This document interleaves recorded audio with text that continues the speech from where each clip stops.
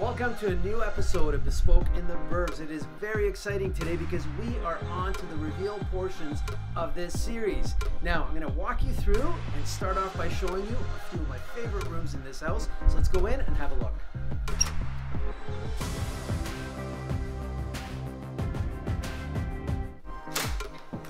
It's been a very long road working on this house. All that work that went into designing it and planning it has come together beautifully, and I love how it's turned out. So let me start with the foyer, since this is where we first walk in before we get on to some of those other rooms. Foyer is an important space. It's the transition where you welcome guests into this house. It needs to be practical and beautiful, and that it is. I think it looks gorgeous. Let's start with the floor. I just absolutely love this porcelain tile. This large-scale porcelain tile with a linear pattern in it. It's just beautiful. It sets the tone within this space. And we've got that simple Listello border that is a dark tile. I want you to remember that, because you're going to see that repeated again elsewhere. And this is what it's all about. It's about creating that continuity within the house so every design element makes sense. Now, as we look up, we'll see that that detail on the floor is reflected with further detail in the ceiling. So we've got a bulkhead that carries around, and the purpose behind that bulkhead was really to hide some of the plumbing and give it some design aesthetic. And then I've highlighted that with a beautiful plaster crown detail. In the center, there's a light fixture that actually makes a spectacular statement within this space. The trim that you'll see carry throughout the space is oversized, detailed. I love the detail that Marciano put into the trim work here. And then finally, when we got into painting it, everything just pops beautifully. I love the fact that the doors are dark.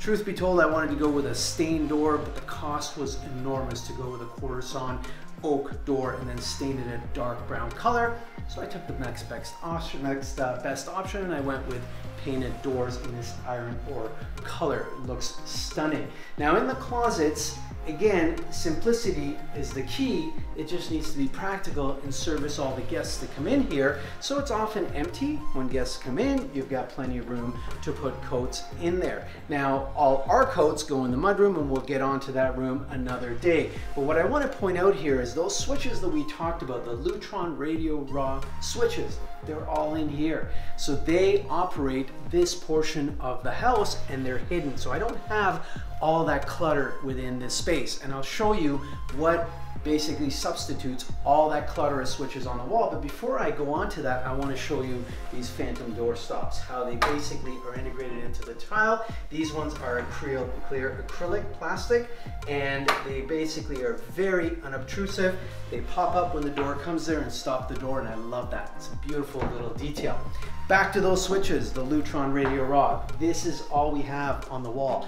Simplicity again, nice clean look. So you've got one keypad. I've programmed everything, so when I come home, I push home. When I go away, I push away, and it turns all the lights off. You also have individual switches that I've programmed for individual lights, so I can not only turn them on and off, but I can also use the dimmer function at the bottom to operate those. Then we've got an alarm keypad at the front.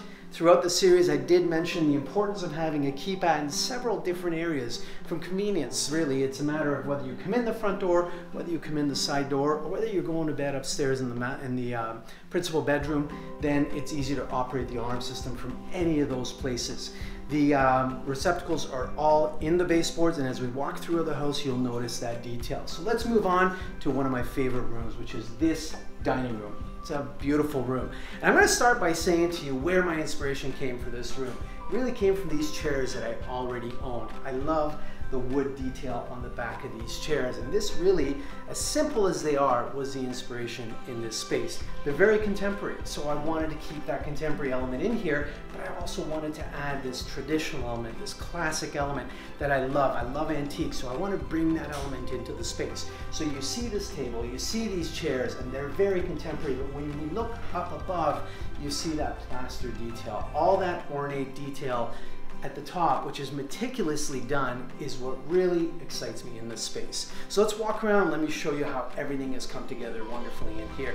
So on the floor, first and foremost, I love what Ed at Milton Hardwood did here. We went with a simple border. We talked about doing a herringbone in here and some kind of fancy pattern, but to me, it's money not well invested in a space, especially when you go ahead and cover that with a rug. You just don't appreciate it. So instead, I went with a border all the way around. You see that. You see that the wood doesn't all run in one direction.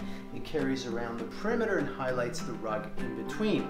Above that, we'll see the trim work, how it comes together here. Again, Marciano's did a great job on this wall, the way I asked them to do it, with this Brenlo molding. I love this beaded detail. It's so unique.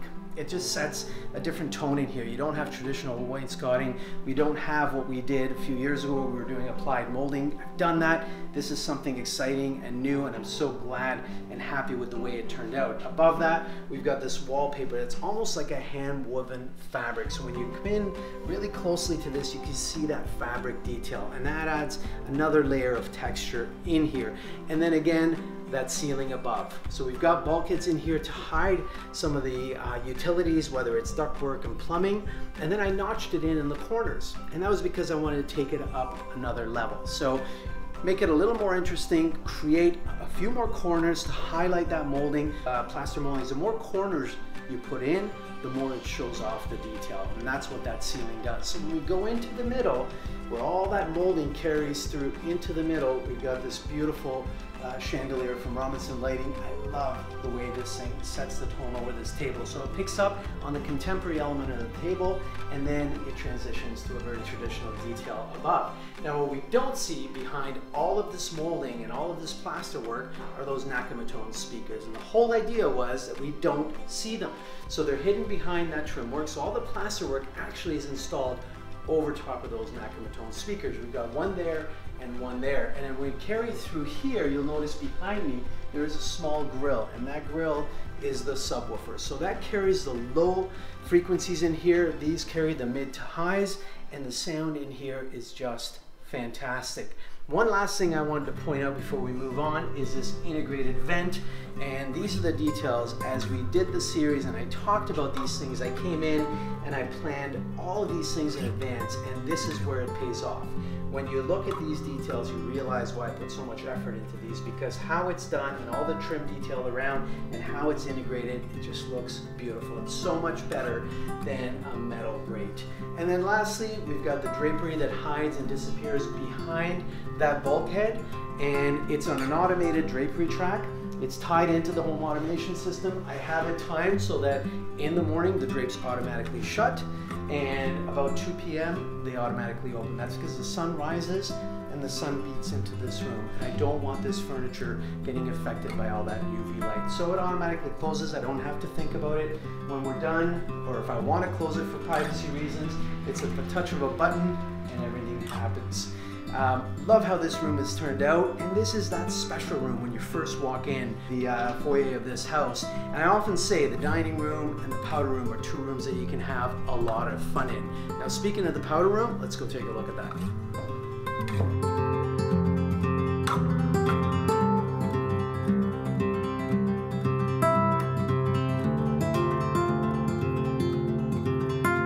So the powder room is off the center stair hallway. Great place for it because it is private and it services the entire main floor. It's a small space, but I wanted to have fun in here the same way I did with the dining room. So this is where, again, you can kind of really go crazy in here if you want.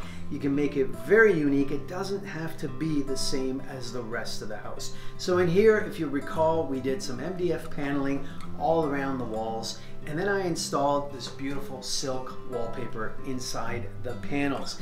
Everything is painted the same color, so all the trim work carries onto the ceiling. We've got our plaster molding on the ceiling, but that paint color carries from the baseboards right up and wraps onto the ceiling, even right onto the vent cover fan and the pot light itself. And as far as fixtures, I decided to go with a pedestal sink in here. This is a Callista pedestal sink. I love the stone, I love the metal detail, and you'll notice throughout this house we did mix up the metals. It is predominantly golds and polished nickels and brushed nickels. They're all in the same family, but they work well together. So we've got this pedestal sink here, and it sits right against that paneled wall. Now the panels to the left and right behind the vanity have inset mirrors that are beveled. So I set the mirrors in, beveled them, and that gives you a nice bit of reflection all the way around. We set these wall sconces on either side. Again, these are from Ramsin Lighting, and I just love the detail on these sconces and the amount of light they give. So they really flood the room with light because of all that reflection.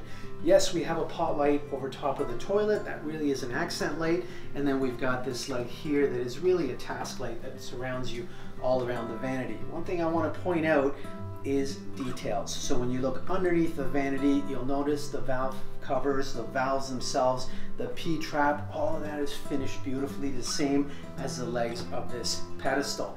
Then when you look at the switches, I actually searched high and low for these. I wanted something a little bit different than the rest of the house. I wanted it unique in here. So I went with these Buster and Punch switches. They're kind of a retro switch done in a dark bronze, and I just love how they set off this detail in here in this room. So we've got our toilet, you've got the toilet paper holder, and because there is no storage in here, I went with a reserve toilet paper holder to the side of the toilet to have that second reserved roll of toilet paper. Now we talked about the Listello in the front foyer, and when you look down, you'll see that that hardwood flooring throughout the house carries in here and goes around as a border. Now this border was a bit wider than the planks that we have. We've got 5-inch planks, and then Ed found me some 10-inch planks so we didn't have to have any seams and joints in here. We carried that 10-inch plank all the way around, and then in the center we picked up on that Listello. In the foyer we used the same porcelain tile in the center here. So the toilet sits on this porcelain tile. It's durable, it's easy to maintain, easy to clean, and then you've got that continuity where the outside floor carries in and carries around as a border. Your accessories kind of wrap things up beautifully. I think this space has turned out to be gorgeous.